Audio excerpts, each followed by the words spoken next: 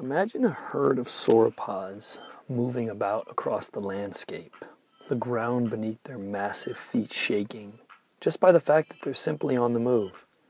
Hey guys, Mike here, and hope you're all doing well, and I really hope you're staying safe during these extremely difficult times.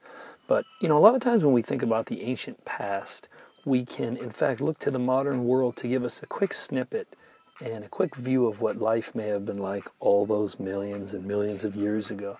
If any of you caught the epic show Serengeti in August, you would have seen a herd of elephants guarding their young from some of the black-maned lions. And this was really cool to see them putting their bodies up against each other and in fact forming an impenetrable wall that really no predator could get into or would ever want to get into. An elephant could easily crush a lion if given the opportunity. And I believe that sauropods would have been the same, moving about on the landscape. They would have moved with their young in the middle of them in order to protect from predators, hungry predators that would have emerged from the forests and would have looked to ambush them.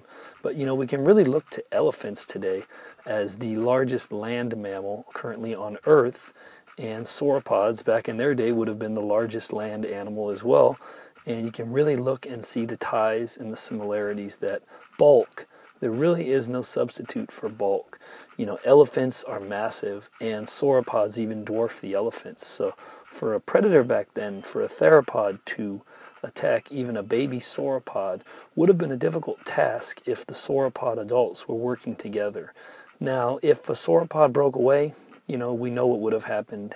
A baby sauropod broke away, probably may have met its end. If a sick sauropod had been left behind, it may have met its end. But sauropods had weaponry based sheerly in the size that they possessed. An attack on them would have been a very risky endeavor for any theropod to have undertaken, and they may have thought twice about it. So it's really cool to look and see how elephants today on the Serengeti may have acted and behaved in regards to protecting their young in the same manner that sauropods would have done all those millions upon millions of years ago. Thanks, you guys, and we'll see you in the next video.